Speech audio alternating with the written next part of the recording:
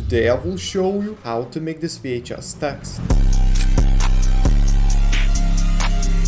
Yo, it's Povikas here, and let's begin. Alright guys, so the first thing you'll want to do is go to this horizontal type tool, which is just the text. Don't have the vertical type tool, and you can just press it here, and you can type whatever text you want. For the sake of this video, I will just type VHS, and make sure to type it in caps. And I'm gonna use the font, the Microsoft New Lu, and use it on bold, like this bold mode, and I use it to 347 pixels, and I changed this to 57 here to make it a bit more zoomed in. Now we can go to align and just align it. We can also place this to the middle by holding Control and double pressing on pan behind. This is not needed. I just did that for fun. Yeah, now we can start adding effects, but before we do that, let's just go here and make it to third quality, because this is a VHS, so VHS is usually like a third or quarter quality, so I'm just gonna have it on third quality. And now we can start an effect. So the first effect we'll add is as flicker. Now, as you can see, this effect needs the software plugin, so you need to have that, and make the amplitude to 0.4.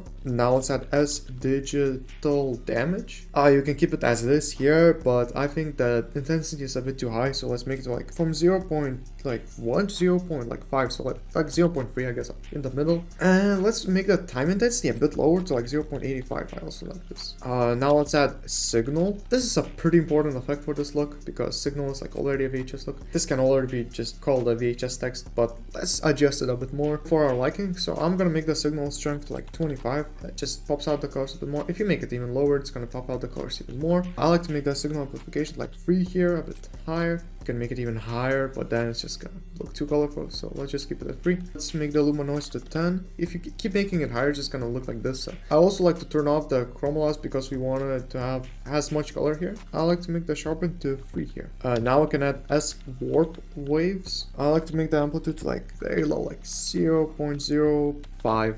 Also, let's make the angle not to -45 but -90. And now we can change the frequency to like 152, I guess. I don't know, it's gonna give these lines. Now these lines don't look that good as their own right now, but we can just change that by adding another signal. Here I like to make the signal strength to like 45. And here I also like to turn off the chroma loss because I want to have the color. I forgot to tell you, but you have to go to luma modulation and turn off the pairs and the turn on and off, and do the same for this signal. I'm sorry guys for forgetting it. Turn this here and turn this off here. Although keeping the let's keep the turn on and off right now.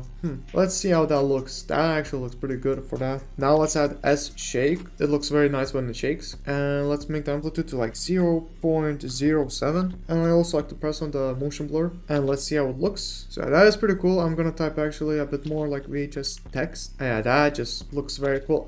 Yeah, you really need to like mess around, like if you want to turn on and off or you don't. Well, also not even that big of a difference. Like if you keep it, it's gonna look like this, and if you don't keep it from here, then delete it from here. That might actually be cooler. Yeah, honestly, really mess around. That is a very cool text. And if you guys want to save this effect as a preset, like this text as a preset, you can just go to one of the effects, press Ctrl A, go to animation, save animation preset, and here let's call it VHS text preset, I guess, and press save. Whenever you want to add this effect, you'll just be able to go to effects and presets and type VHS effect preset, VHS text preset, and add it on your text. Now another little thing I like to do here is I like to press S, and I like to uncheck this. I like to make the text like 135. I don't know, I just kind of like it when it's a bit stretched like that. So that looks very VHS, very cool in my opinion. Hopefully this looks very good for you, and of course mess around with the settings. Yo guys, while editing the tutorial, I noticed one thing, and I forgot to mention about this warp effect. If you want to create this like bulge, like scaled up, I don't know, like effect, you need to add warp and change the warp style to fisheye and send it to like 43, I guess. This is how it looked before. So this is like the normal one, and this is after. And you can also just do this on the text, like